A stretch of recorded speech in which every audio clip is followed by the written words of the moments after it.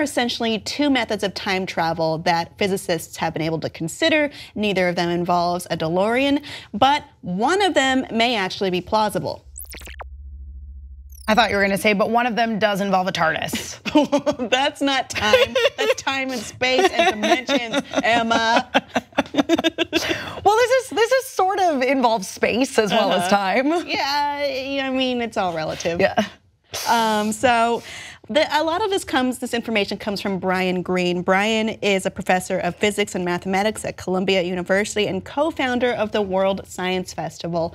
And he draws upon Albert Einstein for a lot of his explanations because he did a lot of the work in the field of perhaps theoretical time travel, explaining one version. We know how to do it because Einstein showed us the way over 100 years ago. It's surprising how few people actually know about this in their bones. He showed that if you go out into space and travel near the speed of light and you turn around and you come back, your clock will be ticking off time more slowly. So when you step off, it's going to be the future on planet Earth. You will have time traveled into the future. Related, he says, he also showed that if you hang out near a nice strong source of gravity, a neutron star, a black hole, and you kind of get right near the edge of that object, time also for you would slow down real slow relative to everybody else. And therefore, when you come back to Earth, for instance, it'll be far into the future. What he is saying is physicists tend to agree that it might be possible to travel forward in time as opposed to back in time, which is even more theoretical at this point. Yeah, I mean, wasn't that whole movie Interstellar about how if you're in space traveling at the speed of light or you're stuck in a black hole? First of all, don't hang out near black holes. That sounds like a very terrible idea. But that time will have passed on Earth, but not for you where you are out in space. Exist in all times?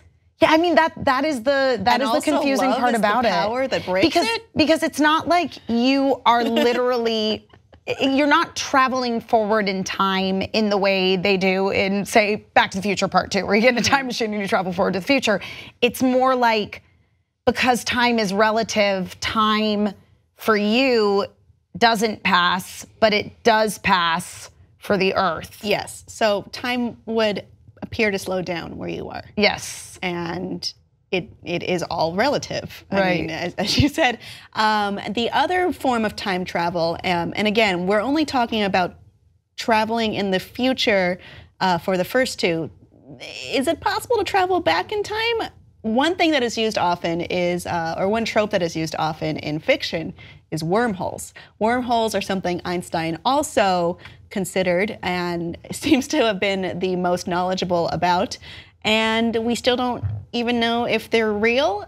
I think we have a video montage explaining what a wormhole might be. All right, look. We're used to viewing space as flat, right? Like this piece of paper. To see something from a distance, light has always had to travel the long way across the flat space in between. So they say you want to go from here to there. But it's too far, right? Mm-hmm. So a wormhole bends space like this. It folds space so that point A and point B coexist in the same space and time. You create a doorway. Like a gate? Sure, like a gate. But again, this is all theoretical. Apparently all we need to do is You didn't tell me you were doing just all TV. Yep, just fold some paper and stick a pen through it. You've traveled through time. Wormholes are essentially a tunnel from one location space to another. If you were to distort time on one end, let's say by putting it at the edge of a black hole, perhaps the times would be different on one end as opposed to the other end. Again, wormholes aren't something that we know exists. Yeah, so.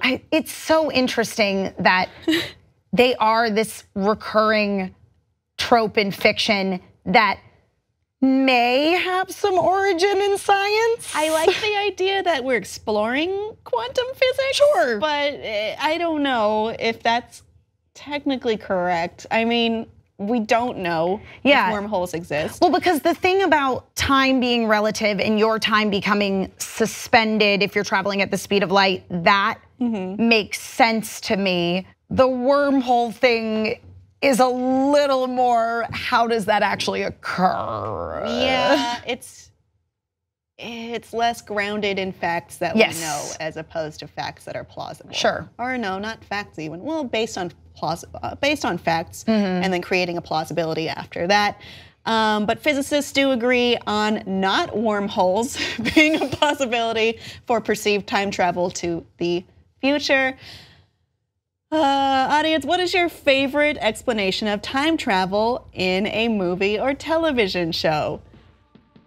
I was surprised by that, but maybe you weren't. Please let us know on Facebook and Twitter.